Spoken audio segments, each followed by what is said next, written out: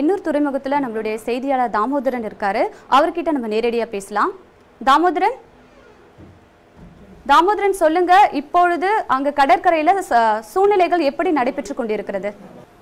அதாவது தொடர்ந்து 8வது நாட்களாக இந்த திருவேற்றியூர் ராமகிருஷ்ண நகர் பகுதியில் தூய்மைப்படுத்தும் பணியானது நடைபெற்று வருகிறது. இன்றைய சூழ்நிலையை பொறுத்தவரை இங்கு தன்னார்வ தொண்டர்கள் மற்றும் கடலோர காவல் படையை சேர்ந்த மாசு கட்டுப்பாட்டு குழு மற்றும் தீயணைப்புத்துடன் தொடர்ந்து ஈடுபட்டு வருகின்றனர். இந்நிலையில் இங்கு சுத்தப்படுத்தும் பணியானது இங்கிருந்து கொண்டு செல்லப்படுகின்ற கச்சா எண்ணெயானது எண்ணூர் துறைமுகத்துக்கு கொண்டு செல்லப்பட்டு மணலில் புதைக்கப்பட்டு அதன் மேற்பரப்பில் பாக்டீரியா போடப்பட்டு இந்த எண்ணெயானது அழிக்கப்பட்டு வருகிறது. இங்கு நடக்கும் பணிகளை இன்று திமுக செயல் தலைவர் ஸ்டாலின் மற்றும் கனிமொழி மற்றும் விடுதலை சிறுத்தைகள் கட்சி சார்பாக திருமாவளவன் நேரில் பார்வையிட சென்றனர். மற்றும் மத்திய இணையமைச்சர் பொன் ராதாகிருஷ்ணன் இங்கே வந்து பார்வையிட்டிருக்கார். ஹைரேன் தாமோதரன், இப்போ கடல்ல கலந்த எண்ணெயை அகற்ற இன்னும் எவ்வளவு பேர் வந்து முயற்சிகள் எடுத்துக்கொண்டிருக்காங்க? அதாவது ஒட்டுமொத்தமாக இங்கிருந்து எடுத்து செல்லப்பட்ட எண்ணெயானது 82 டன் இங்கிருந்து கொண்டு செல்லப்பட்டிருக்கிறது.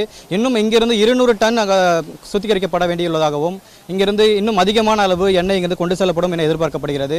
இங்கு இந்த நிலையை பொறுத்தவரை இங்கு இந்த பணியானது மிகவும் தோயின் நிலையிலே ஏற்பட்டுள்ளது. ஏனெனில் இந்த 3 குழுக்கள் மட்டுமே இங்கு தொடர்ந்து பணியில் ஈடுபட்டு வருகின்றனர். இன்னும் 2 அல்லது 3 தினங்களில் இந்த பணியானது முடிவடையும் என்று எதிர்பார்க்கப்படுகிறது.